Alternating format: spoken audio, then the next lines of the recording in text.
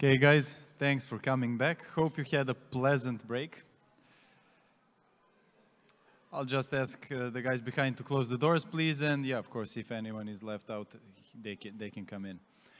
Next up is Alison from NVIDIA. Unfortunately, she was in the last minute prevented from joining us on stage, but thanks to our friends from Production Pool, it will be as if she was here. Alison, take it up. Thank you. Thanks for the intro, and thanks for tuning in. So, yeah, the Metaverse web conferencing. So let's get started. So, firstly, I've been saying this for months. So to get everybody onto the same page, NVIDIA started out making graphics chips for gaming, and it's still a massive part of our business. So we're uniquely positioned for this full circle that we're seeing today with simulation, with digital twinning and virtual worlds, and they are the same thing. This is a drawing by my son Ben when he was, he would have been 13 then. And back then he was a massive, huge fan of Ubisoft's Assassin's Creed. Now, the original game of Assassin's Creed took over 3 years to develop. So I want to be clear from the start on development time, that the time that it takes to create complex virtual worlds and, you know, these kind of world games or world authoring, but also physically accurate virtual worlds. There is a huge amount of development going on in virtual physics. So rigid body simulation, soft body, virtual cameras, self-calibration of those cameras, tracking force fields or what's called sign distance field collision detection. And it's all very important aspects of intricate simulation. And that precision is absolutely required for industrial twins, along with artificial intelligence, rendering, of course, but real-time synchronization with all of the processes in the given environments, including us. Certainly, we are approaching human scale complexity, but don't confuse that with human scale intelligence. We're seeing vast growth in, for example, on the right, the growth in complexity and ability of natural language processing, especially now with transformers, 100 trillion parameter models. Now compare that to our own brain that has 125 trillion synapses. And we can train an AI system today to learn almost anything. The capability and the speed of progress of AI is astonishing. As are generative models, so the capability for neural graphics, creating objects for scenes, for simulations with AI, diffusion models, where you simply type a description and the model creates its own vision of what it believes that image should look like. But as I said, don't confuse this with intelligence. On the left is a drawing by Kajal, done in 1885 of the dog's neural olfactory system, so its smelling ability. On the right, the Salk Institute, so this is 2016 work where they're reconstructing brain tissue in the hippocampus to study the sizes of our synapses. And the work showed that we have far greater capacity to store information than previously thought. Although we understand a lot about neuroscience today, we are nowhere near being able to simulate human-level intelligence. But that does not mean that we don't have some pretty spectacular capability already, including the metaverse and using the metaverse to design, to prototype, and to increase efficiency at almost zero cost while lowering carbon footprint. And at NVIDIA, we always strive to be sustainable. Our Earth 2 initiative will ultimately combine a powerful AI supercomputer with state-of-the-art software, allowing fast iterative modeling for climate and extreme weather science, shown, of course, via a physically accurate, high-fidelity an ultra high resolution replica of Earth, continuously predicting events at global, regional and local scale. So assisting with mitigation and adaptation strategies for climate change. While all that compute is taking place, we must also ensure it's using the least amount of energy to get the results we need. So we're lowering footprint in data centers with liquid-cooled GPUs and highly efficient mathematics. Work also with Siemens, for example, enables anyone to build real-time, full design fidelity, AI-accelerated digital twins, which will ultimately bring vastly improved operational efficiency and productivity everywhere. And with our latest silicon, Hopper, we also bring this 8-bit floating point precision. This is joint work from ourselves, ARM and Intel, halving the carbon footprint of training AI systems, also reducing memory usage, especially with transformer networks.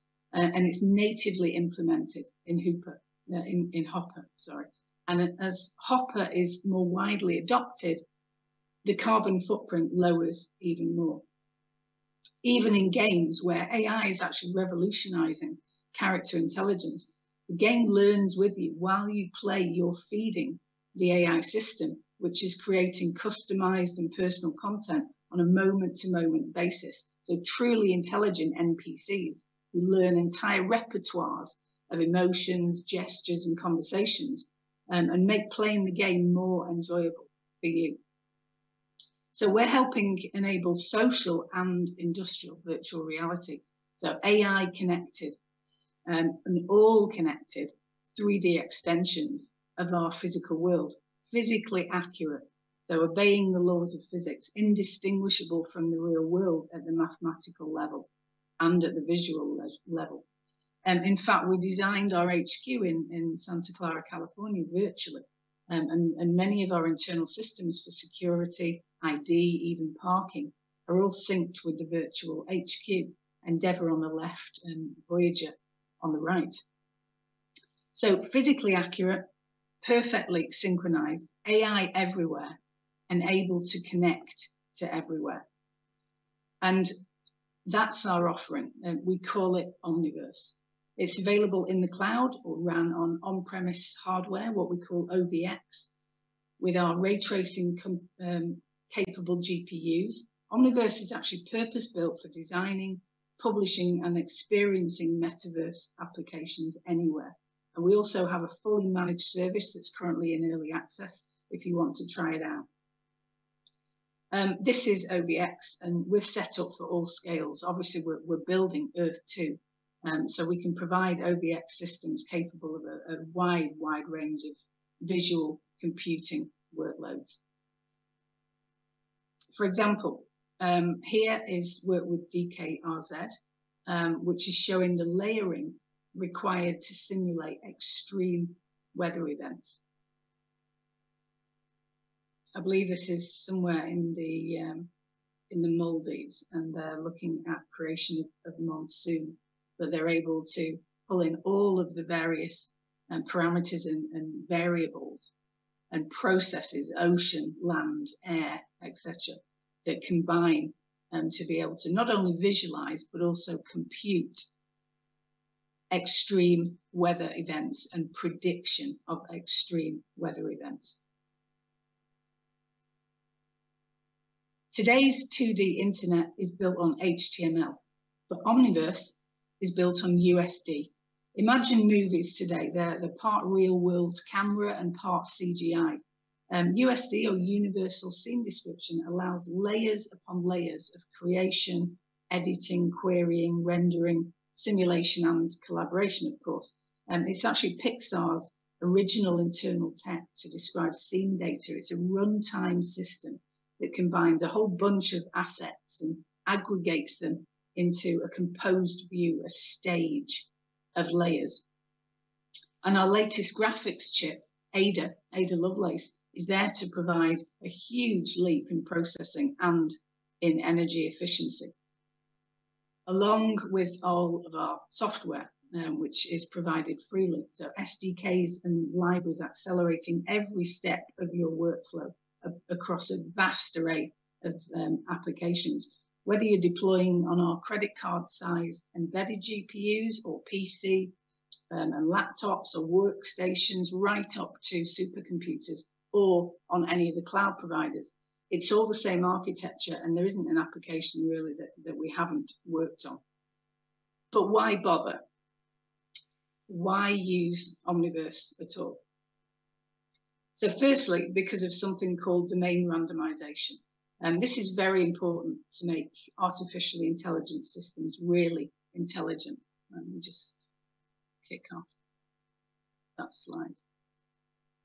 To make it really robust to our changing dynamic world, and this is hugely important, but changing the variations of the virtual world is child play. As simple as setting your game environment. And while it's randomly varying the scene, it's providing the system with synthetic data, automatically spawning thousands of scenes in milliseconds, providing masses of training data for your system. This lets you bootstrap. It lets you use the data generated during simulation before any data is available, even in the real world. Scene changes happen frequently in industry. Think of assembly lines being reconfigured or reshelving stock in shelves, on shelves in stores.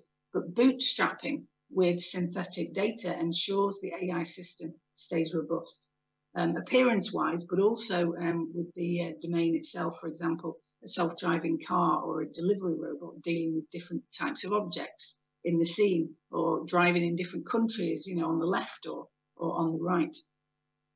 And Omniverse has an automatic tool that generates physically accurate 3D data for you to accelerate the training and performance, expanding your data set for the long tail or rare events that occur, and also precisely annotating or labeling as it goes.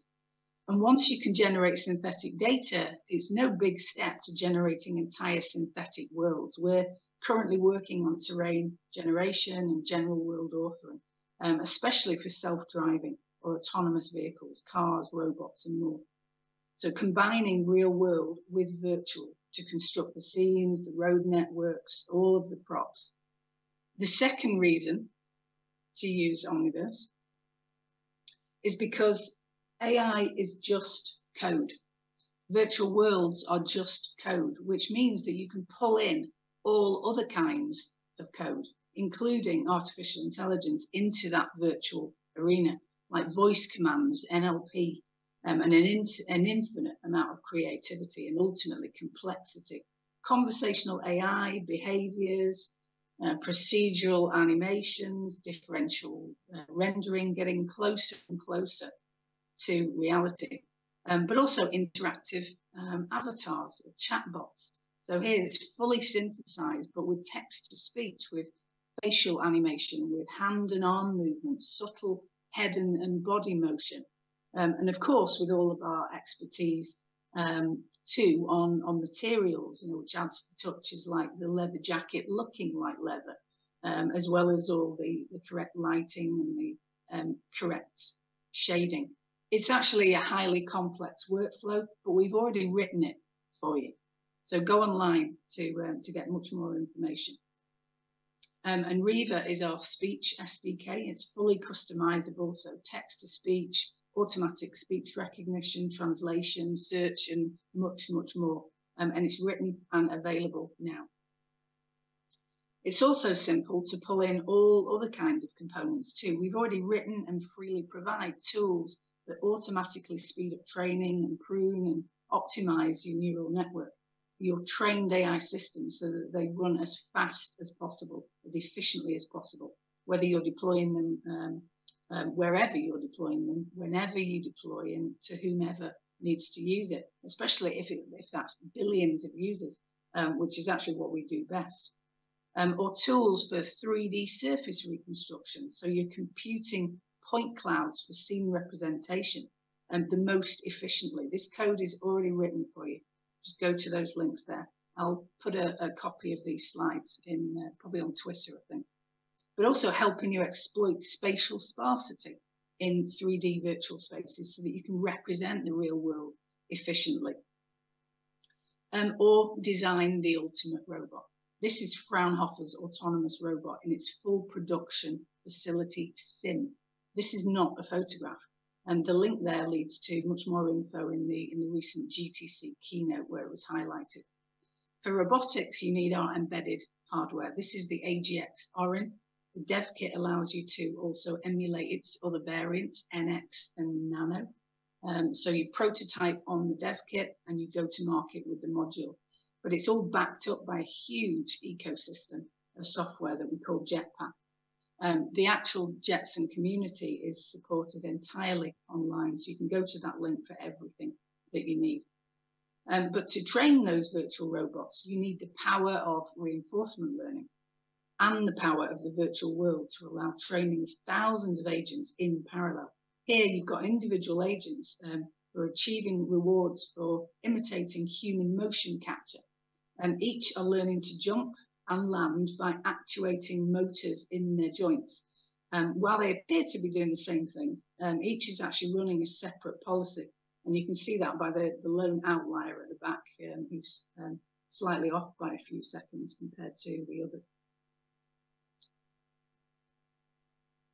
And it's clear here the power of virtual worlds for both domain randomization and training in parallel. But ultimately deployment too, because that's the point, you know, down to specific, let me just kick this off, down to specific behavior scripts attached to each so that they behave as they should in the real world.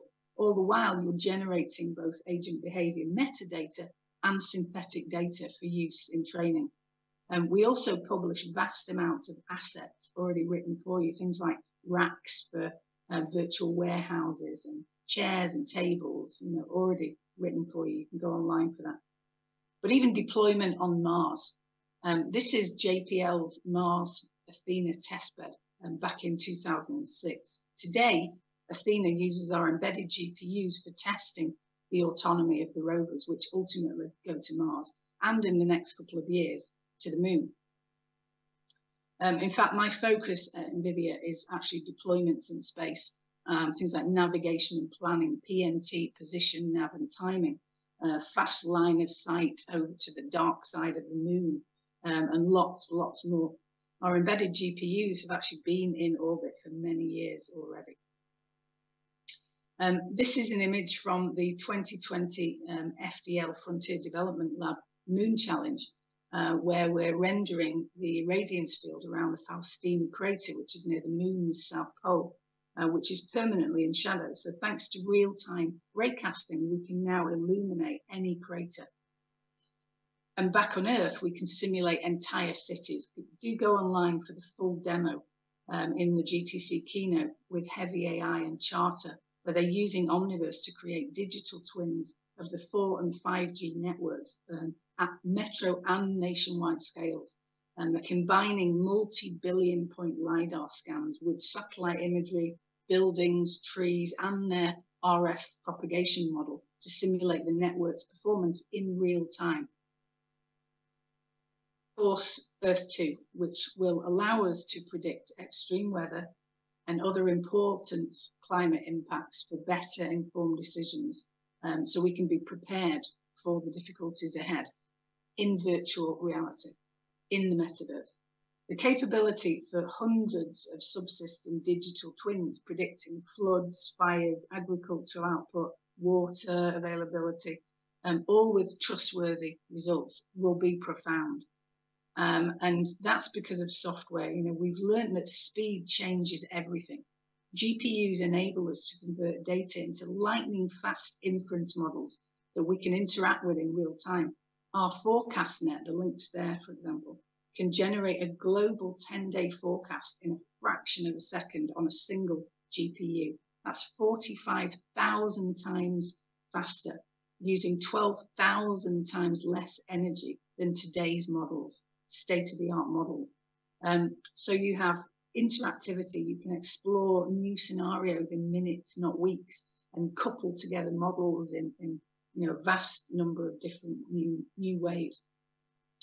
But for DTE, digital twins of Earth, you will need all of these components to achieve this. And we're working on it all right now. I'm happy to answer any questions on this. It's a huge topic just in itself. Earth 2 is actually a massive international effort between NVIDIA and the research community. But at the same time, we also focus on deploying real-world systems like self-driving cars. This is one of our fleet garages in HQ, but our virtual cars have driven millions and millions of miles in sim, in the metaverse, in virtual reality. This is mission critical AI where human lives are at stake. So we have to give the cars the most experience that they possibly can. And you simply can't do that in the real world alone. But it also must be built with safety first. So both adhering to and shaping safety standards for autonomous vehicles. You can actually go online for much more detail on NVIDIA Drive, but this is actually mostly a proprietary stack. But you can get our safety report, for example, online. And there's actually a ton of different resources out there to help you on your journey into using Omniverse. And there's many different tutorials, so please get involved. Even if you're just an interested gamer, you already have the skills to get involved in helping society to prototype at almost zero cost to bring efficient, optimal design to the world. Excuse me, some air drink.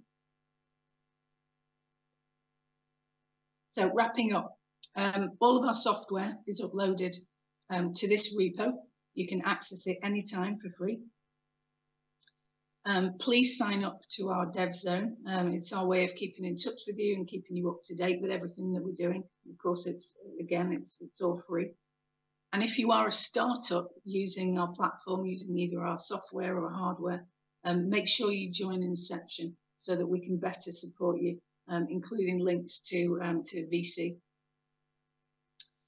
And please test Omniverse. You can either download the free individual version and run it on RTX, desktop, or you can go online via our Launchpad setups that are around the globe and actually test out at most of the scales. Actually, we have very large OVX systems that you can test with. Here's some recommended talks for deeper dives. That's all available for free on the GTC website, which was held last month in September. I think the keynote was on the 20th. So please go to that, and thank you very much for listening. If there's any questions, let me know.